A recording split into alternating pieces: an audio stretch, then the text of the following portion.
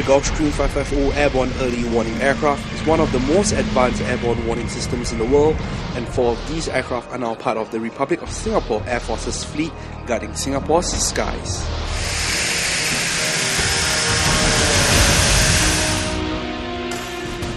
The AEWs are flown by the 111 Squadron of RSAF, and the RSAF marked the aircraft's full operational capabilities in a ceremony on Friday where Minister for Defence Dr. Ng Eng Hen was guest of honour. Airborne Early Warning or AEW platforms, as all of us know, are critical for a small country like Singapore. They eliminate the risk of surprise from the air as they provide us a critical edge with persistent and all-weather capability to detect, identify and track aerial threats around the world, the whole year round. Together with our ground-based radar systems, they form an effective alert system to any threat in our airspace and allow us to mount quickly a counter-response through our aircraft and air defense systems. To mark its full operational capability, Squadron 111 took Minister of Defence Dr. Ng Eng Hen on a 50-minute sortie flight over the South China Sea and showed off this aircraft's capabilities. The G550-AEW has an active electronically scanned array radar which detects, identifies and tracks multiple aerial targets. It has a range of more than 200 nautical miles, which enables the RSAF to see further and respond more effectively to aerial threats. Powered by 2 Rolls-Royce turbofan engines, the aircraft can stay in the air for 9 hours and can fly to a height of 41,000 feet.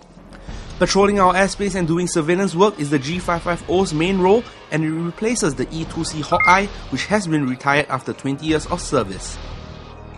If the G550-AEW aircraft comes under attack, it can deploy chaff and flares to confuse enemy weaponry. The aircraft is operated by a crew of 2 pilots and 6 warfare officers. The E2C had a crew of 3 controllers. That would mean that at any one point of time, what they could do was limited.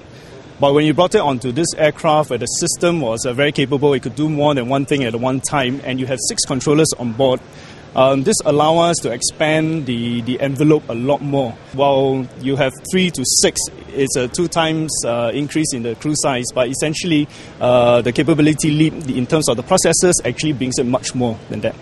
The E2C is actually a very manual aircraft. Everything is manual, even looking at the gauges and flying the aircraft, handling the aircraft. Whereas with G550, it has got full glass cockpit.